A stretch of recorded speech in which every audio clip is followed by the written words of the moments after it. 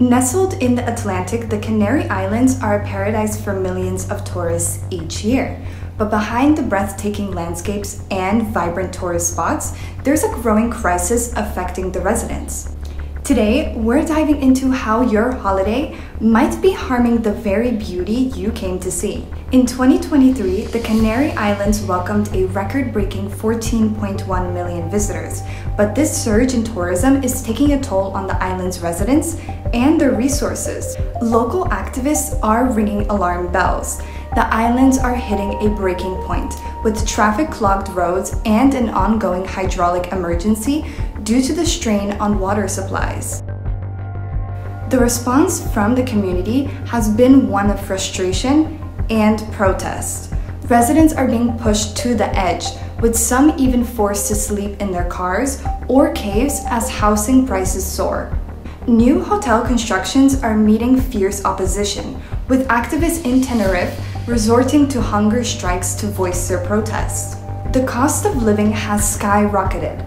Locals find themselves priced out of their own neighborhoods, overwhelmed by short-term rental platforms like Airbnb and Booking.com, which activists compare to a cancer consuming the island. The economic disparity is stark. Nearly 34% of the local population is at risk of poverty or social exclusion. The influx of tourists isn't just a social issue, it's an environmental crisis too. The islands are struggling under the pressure with significant impacts on health services, waste management, and biodiversity.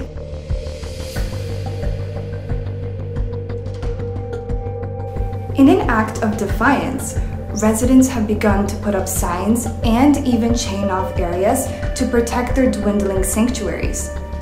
As visitors, it's crucial to consider the impact our travels have on local communities. Sustainable tourism isn't just a choice, it's a necessity. We can help preserve the Canary Islands for future generations by choosing responsible travel practices. It's time to rethink tourism to ensure it enriches both visitor and host alike.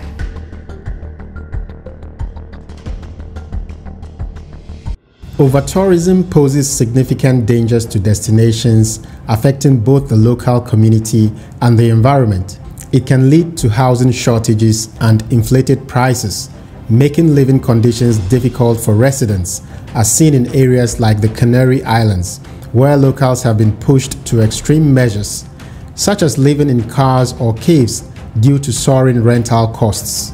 Economically, while tourism can be a major source of income, overtourism can overwhelm local infrastructure, leading to traffic congestion, overloaded public services, and strained resources like water and waste management systems.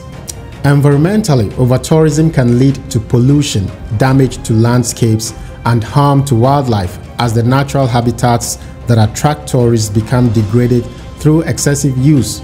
Socially, the quality of life for residents can deteriorate, with cultural landmarks and neighborhoods becoming overcrowded, which can lead to a loss of local identity and heritage. These challenges highlight the need for sustainable tourism practices that balance the economic benefits of tourism with the well-being of local communities and the preservation of natural environments. Join us in making a change. Learn more about how you can help at... Thank you for watching, and remember, travel thoughtfully.